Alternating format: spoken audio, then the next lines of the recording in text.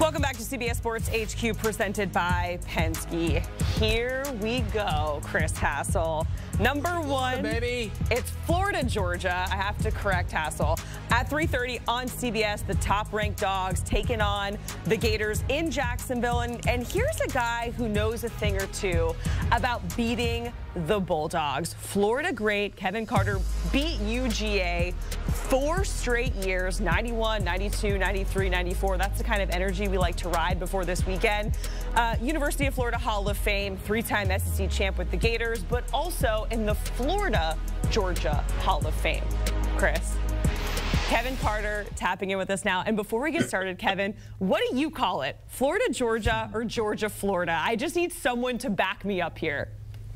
It is and will always be known as Florida, Georgia. I don't know what the guy next to you is really talking about, but I'll straighten that up with him when I see him in person. So.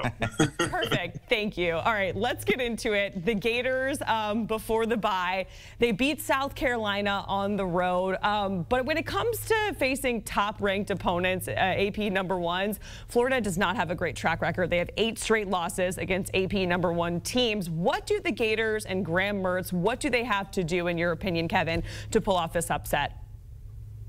They have to be more of what they are. When you look at Graham Mertz on the season, he's really had a pretty good year. I mean, he's, efficiency's up over 76%.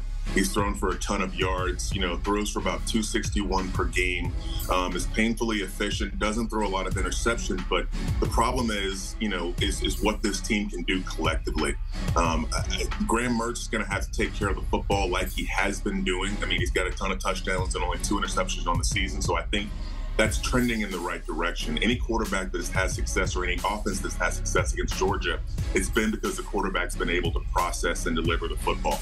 But it's going to be about this complete Florida team and what they're able to manufacture in terms of possessing the football, winning the vertical field position, winning the battle on special teams, and winning time of possession and winning the turnover battle. The little things in this game are going to be so important because Georgia just doesn't give you that much room for error in terms of what they do. I mean, Carson Beck on the other side is, he's doing about the same thing, and he's starting to really sling it these days. I mean, he's thrown an interception in each of the last 3 games, but you can see this offense really opening up and expanding and, not having possibly, Brock Bowers, he's finding, Rosenby Jackson. He's finding some of these other guys in this offense, and he's proving that he's one of the better passers in the SEC. He's getting better and better. So to beat this Georgia team is going to be about Florida's defense, and I think that's where, us Gators are a little outmatched. This Georgia defense is still otherworldly. I don't know what people are talking about in terms of Georgia losing 29 players in the last, 2 years in the NFL draft. This Georgia defense is still amazing. I mean, in 6 games, they've only allowed over 300 total yards in 3 of those ball games. Okay, understand what we're saying here. In today's modern college football, with all the advantages that offenses have, Georgia is still rendering people powerless through the course of ball games. So manufacturing points, yes, but possessing the football, winning the turnover battle, winning the vertical field position, and having a little luck of a ball bouncing your way is how Florida gets this done. And that starts off with Graham Mertz taking care of the football. Yeah, we saw the numbers there for that Georgia defense. When it comes to every category, they're basically number 1, top ranked in all of them, especially on 3rd down conversions. That is a big one. All right, also on CBS, number 10, Penn State. They're trying to bounce back after their first loss of the season, a big one to Ohio State. Indiana has come to Happy Valley, and Penn State, speaking of converting on 3rd down, they struggled in doing so versus Ohio State. So, Kevin, just how important is it for this Penn State team to really clean that up before they get Michigan in a couple weeks? They have to establish someone on the outside that can win. The difference in that ball game really, wasn't necessarily, both defenses were as good as advertised. Both running games were nearly as good as advertised. But the difference came in quarterback conversion on third down, being able to keep drives going, not letting drives that get into the red zone stall.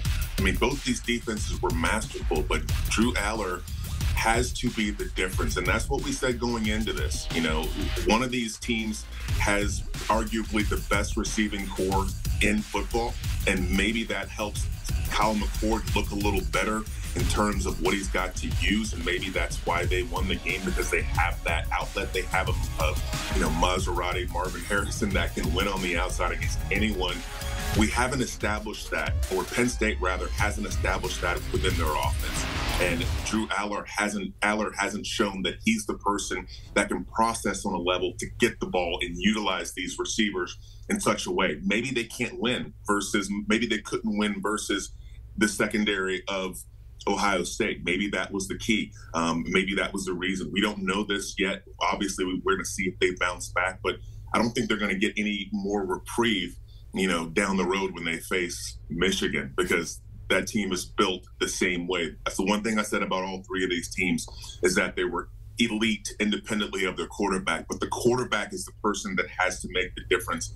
And versus the Ohio State Buckeyes, Drew Aller wasn't that guy. He could not get it done, whether it was not having the receivers or not being able to process and get the football out. That was the weakest link. Penn State, Indiana, that is at noon, and you can watch that on CBS. Let's talk about this Air Force team. They're trying to stay perfect. They get Colorado State this week. Air Force is ranked 19 in the AP Top 25. That is their highest ranking in over 20 years. Kevin, just how far do you think this Air Force team can go? At the beginning of the season, I was talking to Danny Cannell, and we were talking about the best group of 5 team. We're talking about what team is going to be that team that may emerge for a New Year's Six and challenge anyone else. And looking at the schedule, the one thing about Air Force, I said, how are they going to reproduce and, manufacture the offense that quarterback Zeke Daniels and leading rusher in the known universe Brad Roberts put up last season? How are they going to do this? And, man, I tell you what, Zach Larrier has stepped in at the quarterback position, and they have not missed a beat. Emmanuel Michel has stepped up in the run game, and they haven't missed a beat. And dare I say, Zach Larrier gives them a facet to this offense that they haven't had before.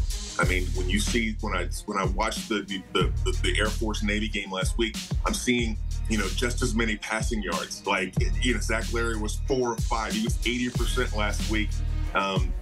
And they still hold the football. They still grind you out. They still dominate time of possession by 9 or 10 minutes in the game. And their defense is the best defense in the Mountain West. So this Air Force team is really, really, really, really good. It's really stacked in there. I think their schedule sets up favorably going down the stretch because they play some of the tougher matchups that they're going to have this season. This team, to me, is my pick for one of the best group of 5 teams and destined for a New Year's Six. Yeah, they're looking to go 8-0 for the first time since the 80s. Kevin Carter joining us here on HQ. Enjoy Florida, Georgia, my friend. And as always, go Gators. A reminder, you can watch that on CBS. The top-ranked Georgia Bulldogs are going to be without Brock Bowers, but still a very, very tough test for the Gators. That is Saturday at 3:30 Eastern on CBS. And, of course, you can stream all of the action on Paramount+.